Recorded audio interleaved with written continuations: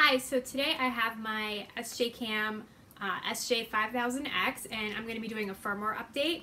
A few people have commented and wanted like a step-by-step, so that's what we're going to do today. And I just also want to show you guys how to see what firmware you're running.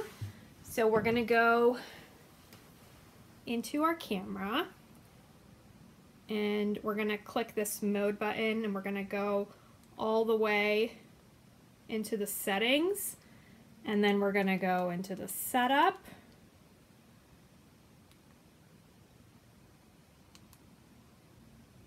Okay, so this is the only way I can get it to show on the screen, but we're going to go down until we reach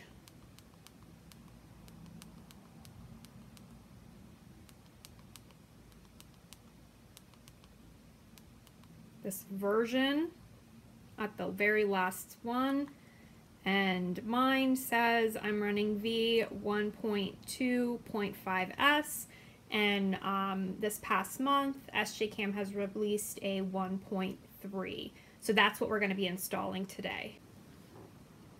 Okay, so the first thing we're going to need is a micro SD card. You're going to need to format this. I will show you how to do it on a Apple computer, and if you have a Windows, I think it's fairly simple. You can look it up, or I'll put instructions at the bottom of this video. So let's first put this into our computer. I have a SD card reader, so let's do that. Okay, so the first thing we want to do is format our memory card. We're going to do that by clicking the Finder.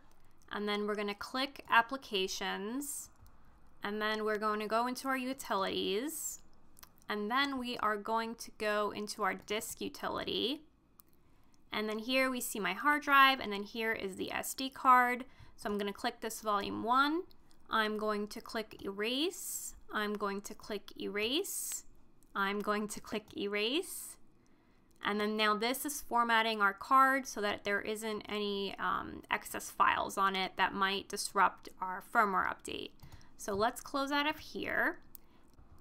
What we want to do is we want to open our browser, and we're going to go to sjcamhd.com. There are actually two SJCAM websites. This is the official one, so do not download any firmware from any other websites. We want to go ahead and we want to drag our cursor over this firmware, and then we want to click this SJ5000 series because we are essentially upgrading the 5000X. So now we are going to click this SJ5000X, and then here we can see what it is that they've done on the firmware update, and we're going to click this V1.3. This is the older one, 1.25. So I downloaded it already, but I'm just going to download it again. I have not run the update yet, so we'll do that together. So when it is done downloading, it's going to be in your downloads folder. This is if you have a Mac set up the way that I do. And this actually recorded as a .rar, which I don't really like. I prefer when it's .zip. It's easier to extract, but you know, this is what it is. So to extract a .rar file, I've downloaded this program called RAR Extractor Free. This is my preferences with it. So I'm going to go into my file and I'm going to do open, and I'm going to do my downloads because this is where it was, and then I'm going to click my 5000X 1.3, and then I'm going to click open, and now we can see that this has created a file here. So what we're going to do is we're going to just close all these out. We're going to open our SD card, and we are going to drag this file into our card. So we're done on the computer side, so we're just going to take our memory card out and put it into our camera. Okay, so we've done our part on the computer, so we're going to take out our memory card and we are going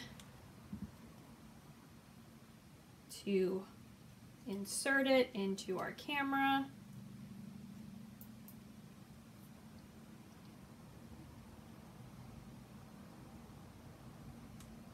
We're going to turn this on. You can see it's taking much longer than it typically takes because it is updating. It's flashing on the top.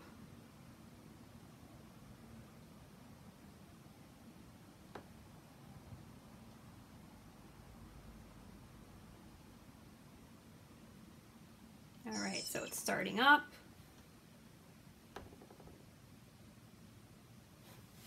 And let us go back into our version.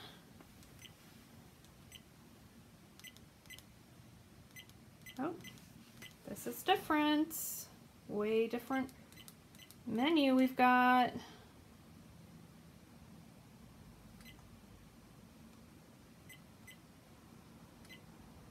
And not sure if you can see properly, but it is currently running version 1.3-S.